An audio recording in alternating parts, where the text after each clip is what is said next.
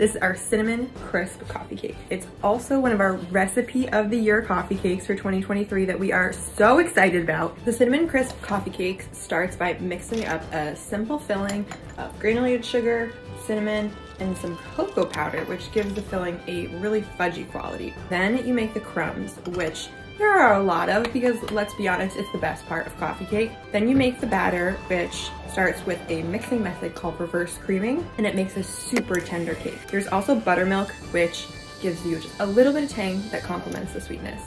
Then it all comes together in an 8-inch square pan.